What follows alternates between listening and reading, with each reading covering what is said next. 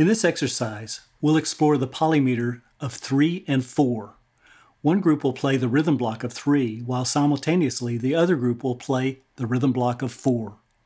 The two groups share a beat, creating a polymeter, or multiple meters.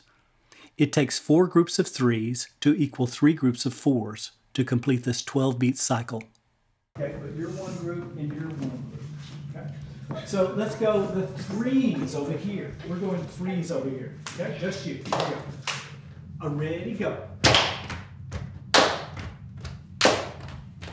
Good, good, good. And over here, the 4s, just you. Ready, go. Beautiful. Now I'm going to bring you in, and you're going to continue, and then I'll bring you in. Okay? So I'm going to bring you in with the 3s. You continue on, and then I'll bring you in with the 4s, and we'll have them going together. All right. Good luck. Ready, go. Ready, go.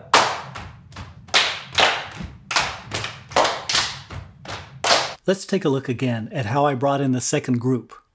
To give the ready go to the second group, I'm basing it on the first group, and I bring it in on the last 2 beats of the first group's rhythm block.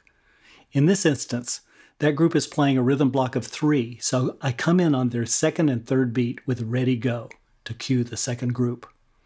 In this way, it puts the groups in alignment for everyone to clap at the same time at the beginning of the next cycle.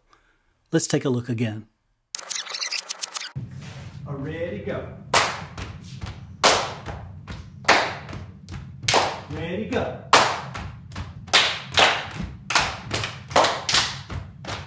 Keep going.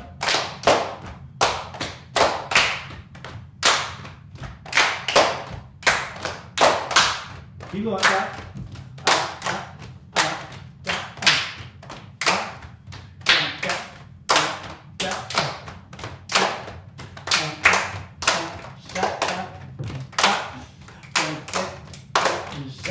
And up. Nice, nice, nice. Yeah. Did you hear the rhythm that Yeah. So it sounds like black, dun, dun, dun, dun, dun. Together, dun, dun, dun, dun. The only time we're clapping together is at the beginning of that rhythm.